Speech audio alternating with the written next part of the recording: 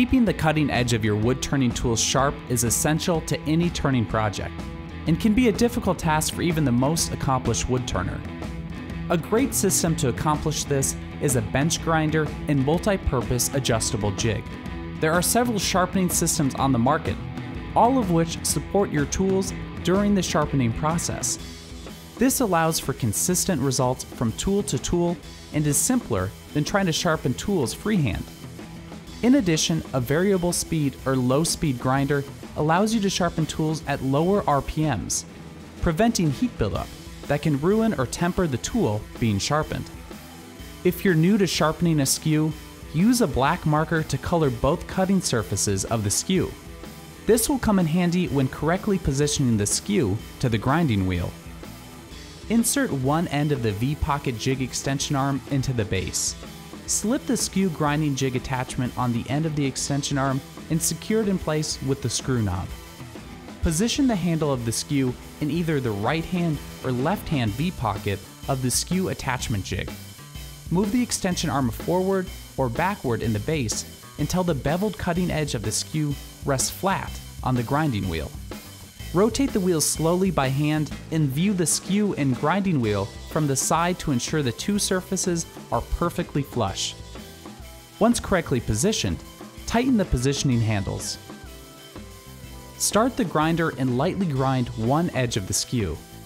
Look at the cutting edge of the skew darkened with the marker to determine the angle of the beveled edge against the grinding wheel.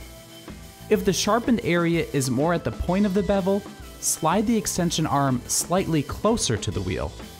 If the sharpened edge is more towards the heel, move the adjustment arm slightly away from the wheel. Adjust the extension arm as necessary for a flush grind from heel to toe. The goal is to have the entire beveled edge perfectly flat against the grinding wheel. Once correctly positioned, lock the adjustment arm in place.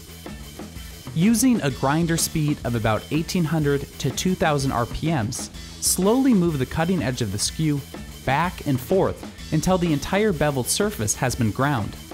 Flip the tool over, move the handle to the other V-pocket, and sharpen the opposite bevel. Inspect the two sharpened surfaces. The ridge between the bevels should be centered. If the ridge is off-center, lightly sharpen the shorter beveled edge to center the ridge. To sharpen a spindle roughing gouge, position the handle in the center V-pocket. Adjust the length of the arm so the angled cutting edge of the gouge rides flush against the grinding wheel. A 40-degree angle on the gouge is a typical grind. With light, even pressure, roll the tool back and forth over the wheel.